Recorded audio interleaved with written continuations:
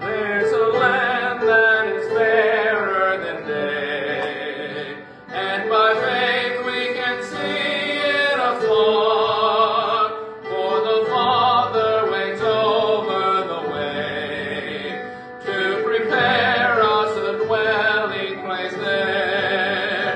In the sweet by and by we shall meet on the beautiful shore. In the sweet by and by we shall meet on that beautiful shore.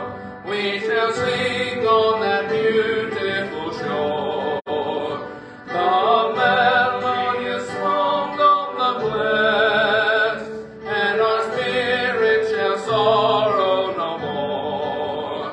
Not a sigh for the blessing of rest. In the sweet by and by we shall meet on that beautiful shore.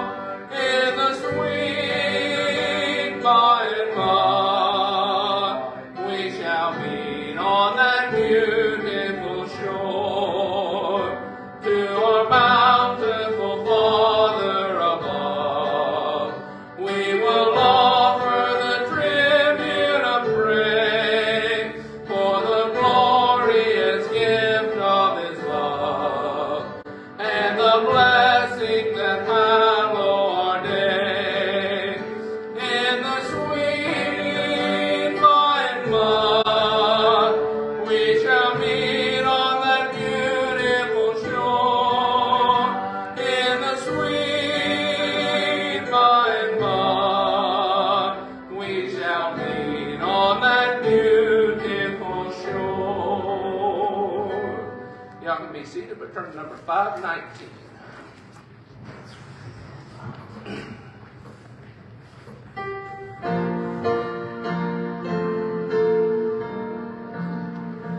Face to face with Christ my Savior, face to face, what will it be?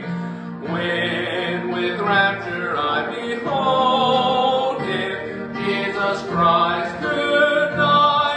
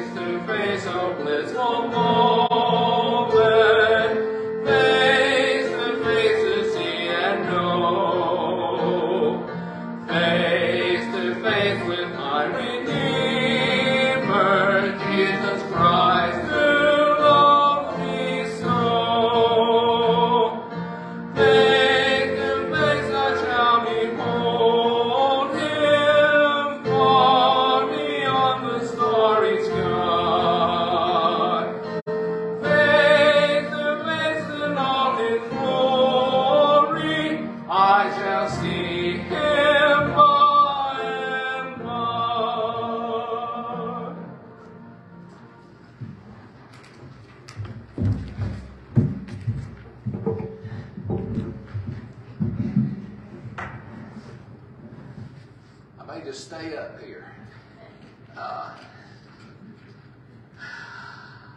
Sharon's Irwin that comes sometimes, her husband, I was preaching at North Shelby. Search committee from Odenville Baptist Church was coming to hear me. This was in probably about 2003, maybe, or 2. Anyway, he didn't want us to leave North Shelby, and so he told me after the service, he said, I sat right behind that search committee, and when you got up, I said, well, at least it doesn't look like he's drunk tonight. So, anyway, I'm not drunk today, but my back is hurting, and I'm having a hard time getting around. So if you see me staggering, that's what it is, just to, so we'll be clear. I hope you'll be able to come back tonight. At 6, we started a new video Bible study Wednesday night, looking at being faithful. And it's conducted by Adrian Rogers.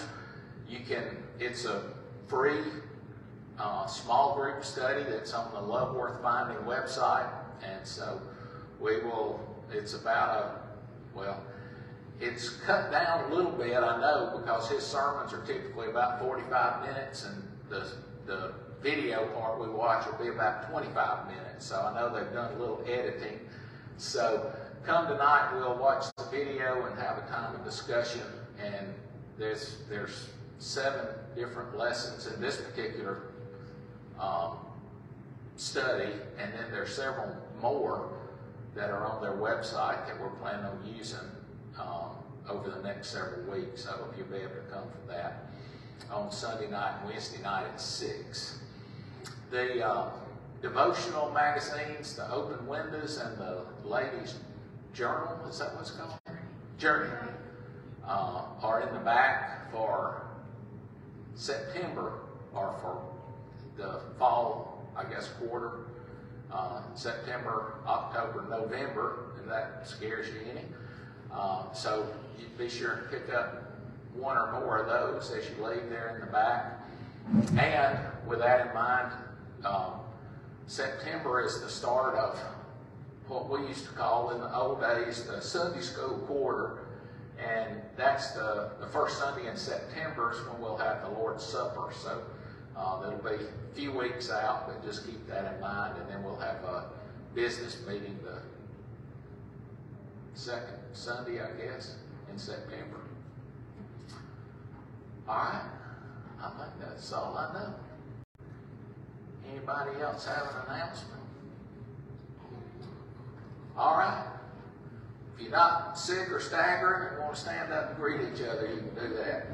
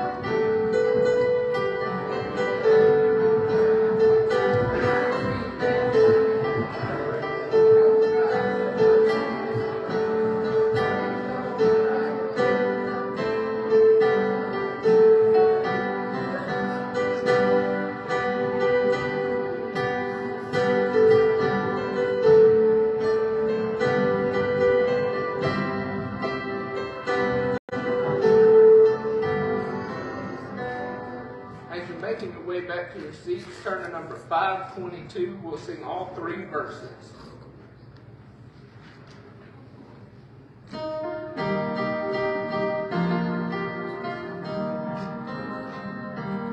Trials dark on every hand, and we cannot understand all the ways that God would lead us to that promised land. But He'll guide us with His eyes, and we'll follow till we die. We will understand it better by and by.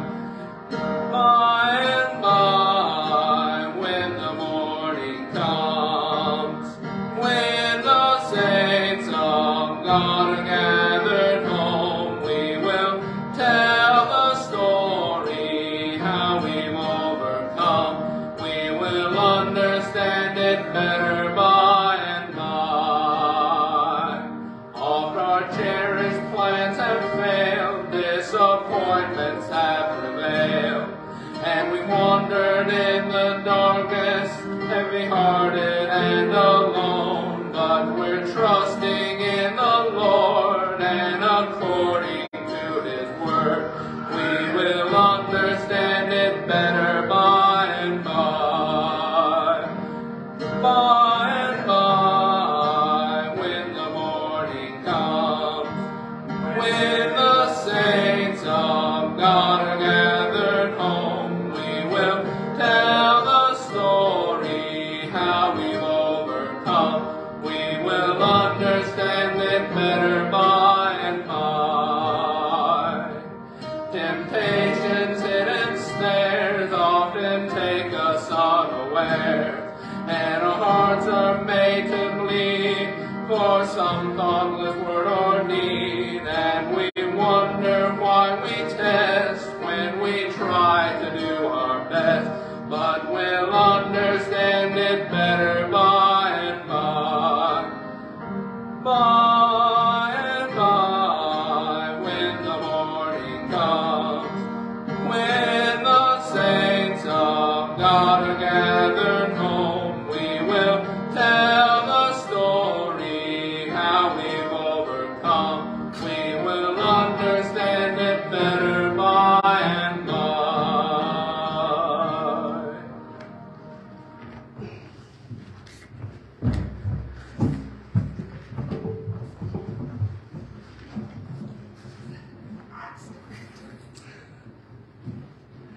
Well, if you will, take your Bibles and turn to the 15th chapter of the book of 1 Corinthians. In case you were wondering, we're going to talk about the resurrection again. And we've got a few left in those 500 numbers to sing next week as we look at our final section on the resurrection.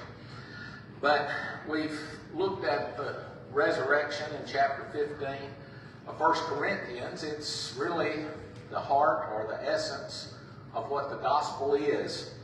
Paul says Jesus died for our sins according to the Scriptures, and He was raised again the 3rd day according to the Scriptures. And this was witnessed by Peter and the apostles and James, 500 at once, by Paul himself. And so it's a fact with Paul that Christ was raised. And he says if Christ wasn't raised, then we're in a heap of trouble. Because the message we're preaching to you is wrong. What you believed is wrong. The people who've already died are in hell. And we don't have any hope. And we should be pitied more than anybody else in the world, because we're going around telling everybody that Christ rose and Christ didn't rise, if there is no resurrection. But there is a resurrection, and Christ rose, and He was the first fruits. He was the first one to rise like we will rise one day. There were other people we talked about that Jesus brought back from the dead, but they died again. Jesus was the first one who rose never to die again. He tells John in Revelation, I'm He. Vance Havner says, Jesus is always in the present tense. God is always in the present tense. God told Moses, my name is I am. That's always in the present tense. I am. Not I was, not I were, not I used to be, but I am. And Jesus is always mentioned in the present tense, except in the book of Revelation. And John sees a vision of Jesus, and Jesus says to John, I am he that was dead. I used to be dead, but now I'm alive, and now that I'm alive forevermore. And so Jesus is the first fruit, and we're the promise to come later. And then Paul says, if it's really true, then it ought to make a difference in the way we live. We ought to be making a difference in the lives of other people because we believe in the resurrection and we look for that hope of the resurrection, because he says there's some people that don't know God and we need to share it with them. And so we come today to verse 35. But some man will say, how are the dead raised up, and with what body do they come? Thou fool, that which thou sowest is not quickened or made alive, except it die. And that which thou sowest not that body that shall be, but bare grain. It may chance of wheat or of some other grain. But God giveth it a body as it hath pleased him, and to every seed his own body. All flesh is not the same flesh, but there is one kind of flesh of men, another flesh of beasts, another of fishes, and another of birds. There are also celestial bodies and bodies terrestrial. But the glory of the celestial is one, and the glory of the terrestrial is another. There is one glory of the sun, another of glory of the moon, and another glory of the stars. For one star differeth from another star in glory. So also is the resurrection of the dead. It is sown in corruption, it is raised in incorruption. It's sown in dishonor, it's raised in glory. It's sown in weakness, it's raised in power. It's sown a natural body, it's raised a spiritual body. There is a natural body and there is a spiritual body. And so it is written, the first man, Adam, was made a living soul. The last Adam was made a quickening or life-giving spirit. Howbeit that was not first which was spiritual, but that which is natural, and afterward that which is spiritual. The first man is of the earth, earthy. The second man is the Lord from heaven. As is the earthy, such are they also that are earthy. And as is the heavenly, such are they also that are heavenly. And as we have borne the image of the earthy, we shall also bear the image of the heavenly. Now this I say, brethren, that flesh and blood cannot inherit the kingdom of God, neither doth corruption inherit incorruption. Let's pray. Lord, we're grateful for this time in your house. Thank you for each one that's come this way. We pray, Lord, that this morning that you would help us to see Jesus. For it's in his name we pray. Amen. Paul asked a question. We don't know if this was a specific question that the Corinthians had written to him, or if Paul's just surmising, because I've told you about the resurrection, and because some of you don't believe the resurrection anyway, some of you or somebody is going to ask, okay, Paul, if there is really a resurrection, and if it's really a bodily resurrection, how's it going to happen? How are the dead going to be raised? And if it is a bodily resurrection, what kind of body are they going to have? And so in verses 36 through 50, Paul seeks to answer that question. And he starts it out not the way they teach you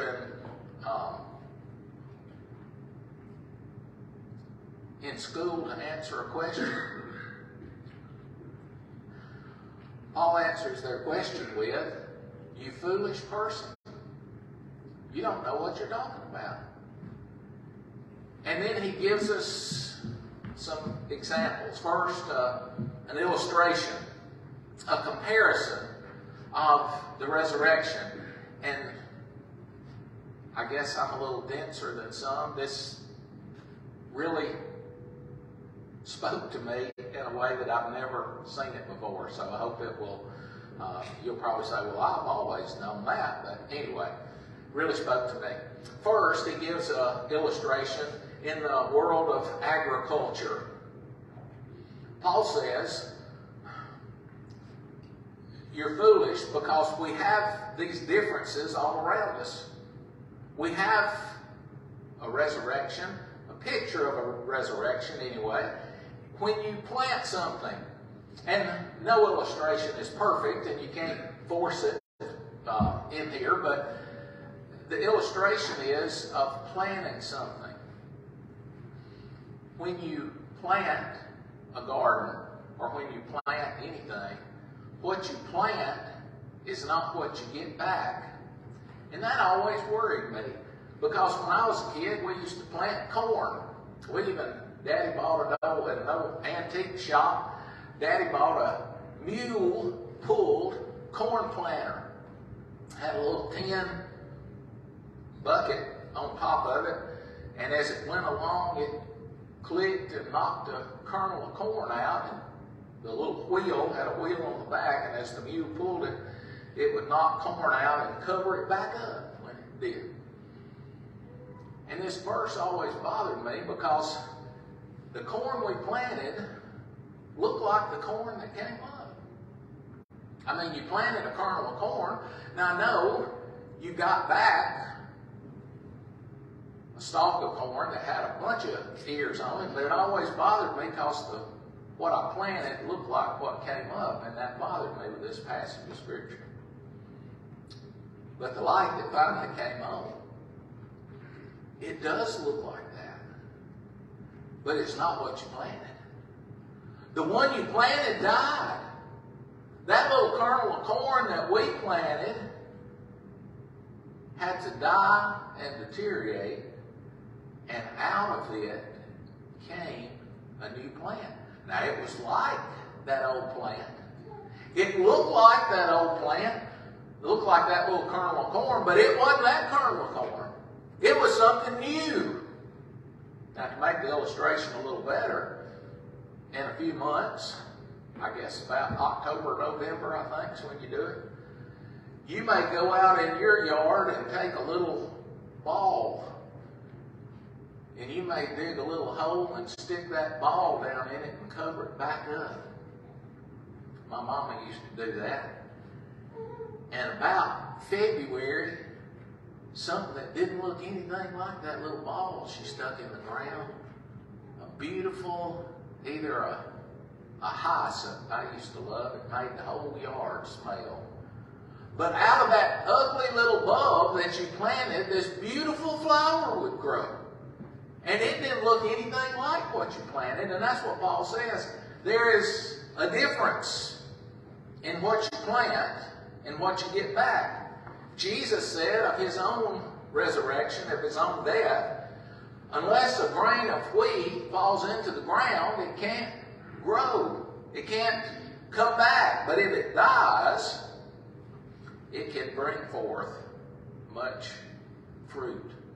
And so he goes on to say we're not to love our life here, but we're to give our life that it can bring life to others.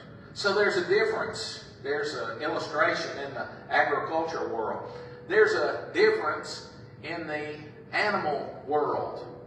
And that includes us. I don't usually like to think of humans as animals in the way that the evolutionist does, that we're all just animals headed up, but we're all part of the animal world, if you will. There's different kinds of flesh, Paul says. Different types of, well, we're different humanly. And I'm going to try to be as delicate as I can here. Have you ever noticed how different people are? I mean, even brothers and sisters that don't look anything alike, that are shaped different and size different. I know in my family, my older brother, if y'all, some of you will remember this back from the old Sears days when we used to get all of our clothes that lasted longer than the boys did. My brother was what do they call it? Slim. My brother was a slim. My older brother was a slim. My younger brother was a regular. Guess where I was in the middle? I was a husky. That's what the size used to be. A husky. And we were all different sizes. We were all different shapes. We liked different things. I joked with my brothers and their wives one Christmas. My older brother is a PhD in engineering. My younger brother has a master's degree in music and theater. He teaches at Liberty University. So I was having a little fun with them and their wives. I said, my older brother got all the brains. My younger brother got all the talent. And that didn't leave me anything but the looks. So we're all different. There's different kinds of flesh, of people, of animals, of fish. I like a piece of fish to eat. And I love most every kind of fish, but I can't stand, and it's a fish just like these other fish, but I can't stand, and if you do, that's okay. I can't stand one of these fish steaks. It's a piece of fish, but it chews like a piece of beef. I just can't stand that. There's different kinds of flesh. And Paul's going to go on to tell us how this goes in our when we're changed. People are different. Thirdly, the illustration is of planets, stars, of astrological bodies. There's the sun, there's the moon, there's the stars, and they're all different. And I looked up a little bit of this, and I couldn't understand it enough to tell you what they are. But if you look at the different websites and the physics and the astrophysics and the astrologers, they can tell you about the carbon and the hydrogen and the atoms and all this sort of stuff. And some stars are made up of this and some stars are made up of that. And they're all different. And Paul says that's an illustration of the resurrection. There's so many differences that Paul, secondly, doesn't just talk about the comparison, but the contrast. They're all different. And the body that we bury, the body that dies, is different from the one that will be raised. And Paul makes the comparison here. Our natural body, if you will, our natural body is corrupt. And our new body, our resurrection body, will be incorruptible. It won't be perishable. Our bodies are dust. The writer of Ecclesiastes says, we all go to one place, whether you're rich or poor, whether you have a lot or a little.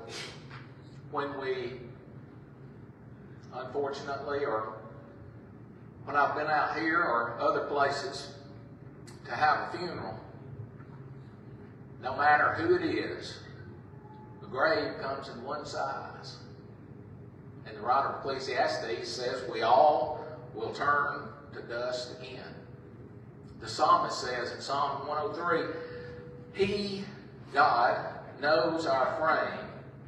He remembers that we're dust. And our days are like grass and the flower of the field. They last for a little time, but the wind blows and they're gone.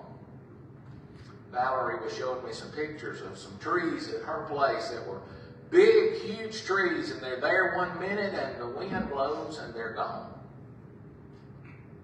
And that's the way we are. We are dust.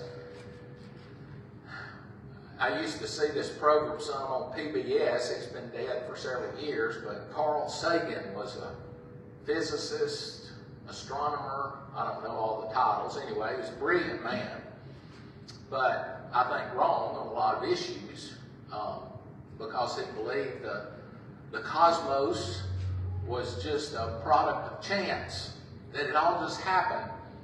But it's amazing some of the things that he talked about, how well they fit in with the Bible. And, well, different way, I guess. One of the things we've noticed is that our bodies are made up of this same cosmic dust called star stuff. And all I could think of, that's in the 2nd chapter. I mean, you didn't have to go to the 2nd chapter to get that. The Bible says that God took the dust of the ground and formed a man. And we're corruptible. We get sick. We break down. God told Adam, because you sinned, you came from the dust, and one day you'll go back to the dust. But Paul says our new bodies are not like that. Peter says we have a hope in Christ, a living hope in the resurrection of Jesus Christ. And we don't have a corruptible inheritance, but an incorruptible inheritance, undefiled, that fades not away, that can't be done away with. Paul will say later in this 15th chapter, so when this corruptible shall have put on incorruption, and this mortal have put on immortality, then shall be brought to pass the saying, death is swallowed up in victory. Our bodies now are corruptible. Our new bodies will be incorruptible. And again, he's not going to tell us exactly what it's going to be like because we don't know what it's going to be like. But it will be incorruptible. Secondly, it'll be our bodies now are sown or buried in dishonor and will be raised in glory. The word dishonor means shame or vileness. Paul uses this word in Romans 1, which sounds like you're reading out of the newspaper today. He talks about when people know who God is, they don't recognize Him as God, and because they don't recognize Him as God, they're not thankful. They get into all kinds of stuff, and it's the kind of stuff that we're in today. And Paul says God will give them up to vile affections, and that's where we are today. We love stuff we ought to hate, we hate stuff we ought to love. We have the capacity, somebody has said, man is the only animal that has the capacity to blush, and he's the only one that needs to.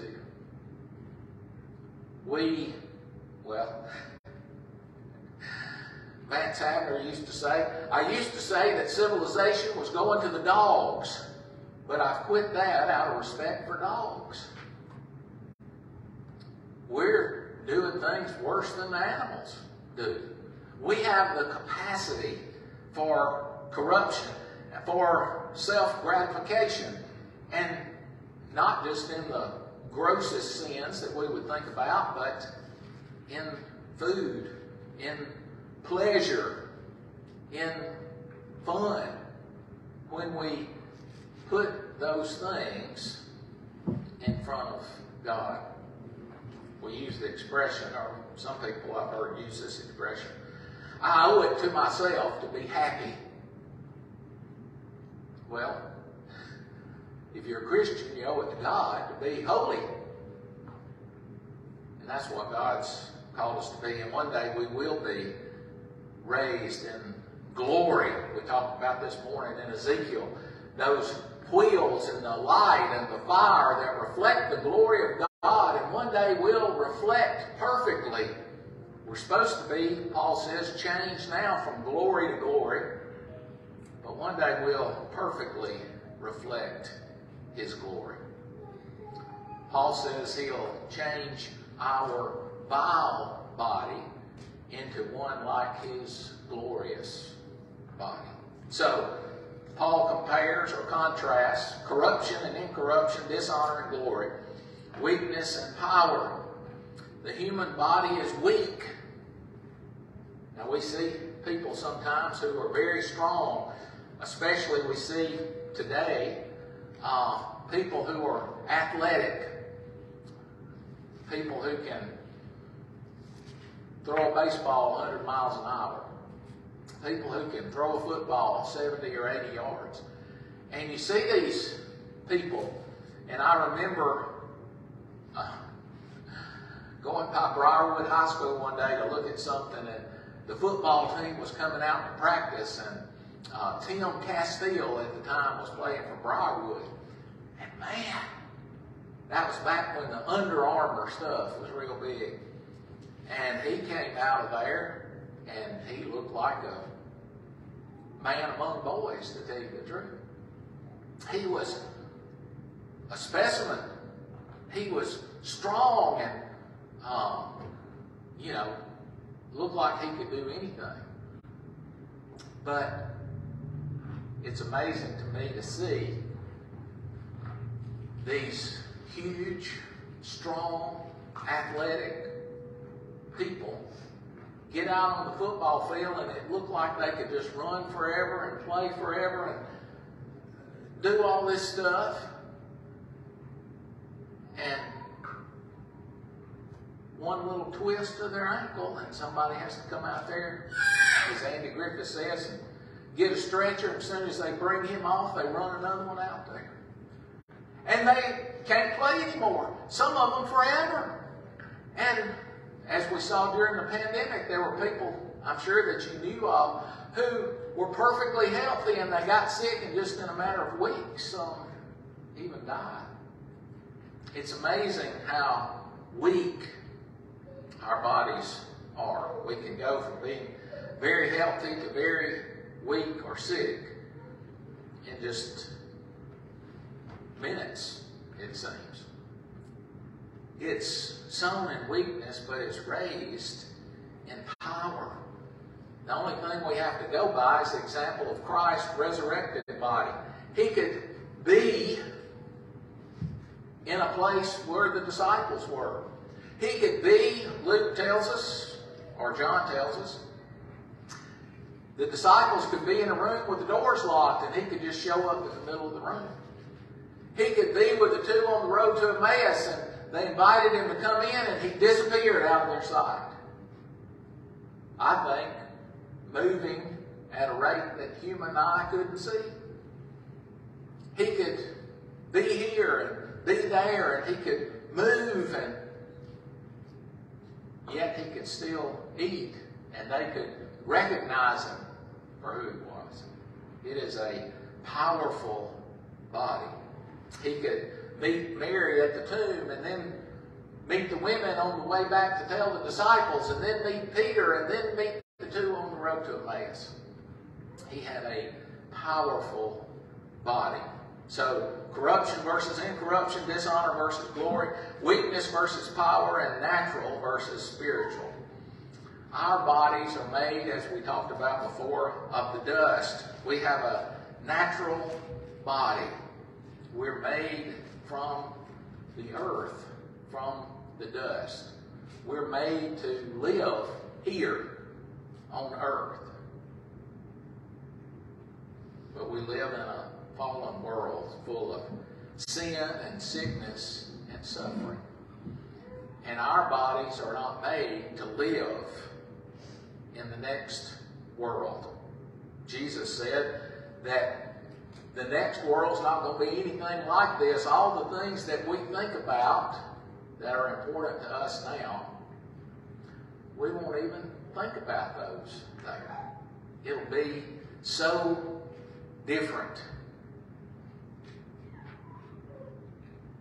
We don't know, again, exactly what we'll be like, but John tells us that we'll be like him. We'll be like Jesus. So, Paul makes a comparison and a contrast, and then gives us the chronology. We will We don't get, as Opie wanted to do. Aunt B told him, make sure you eat your sandwich first and not the apple pie first. And Opie said, why is that? If I get full, I'd rather get full having had the pie than having the sandwich. And she said, that's why I want you to eat the sandwich first. Well, to use that application, we have to have the sandwich first. Paul says we have the earthy first. We have the natural body first. God, in Genesis 2, God formed the man out of the dust of the ground, and Paul says he became a living soul. And that's what the Bible says in Genesis. God breathed into him the breath of life, and he became a living soul. And because of sin, we will return to that dust one day. We have an earthy body that is going to disappear. It'll be like that grain of wheat or corn that's planted in the ground, and it'll go away. It'll dissolve. But we will have a new body. We're like Adam. We talk about being created in the image of God, and we are to a certain extent. But the Bible says that God created Adam in his image. And in Genesis chapter 5, it says these are the generations of Adam. Adam lived how many ever years? And he had children. And the children he had, they were, he lived 130 years and begat a son in his own likeness and after his image. And so, in a real sense, we're made after Adam. We're made with a corruptible nature and a body that will ultimately die. Paul says, as we've already looked at, 1 Corinthians 15, in Adam all die.